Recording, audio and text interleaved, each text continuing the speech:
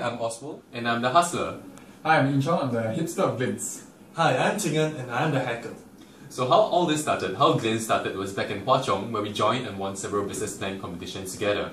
But the problem was that every time it was only just on paper. So we have always been itching to make some real impact to start a startup in the real world. So the first opportunity came in national service when we were all in army.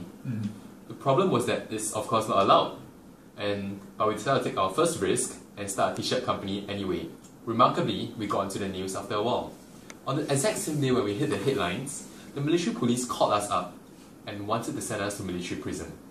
And we only got off the hook because it was a failed startup that wasn't profitable, so they couldn't charge us for making an illicit loss. We were very fortunate to have the opportunity to study at one of the most entrepreneurial schools in the world, Wharton, Stanford, Berkeley.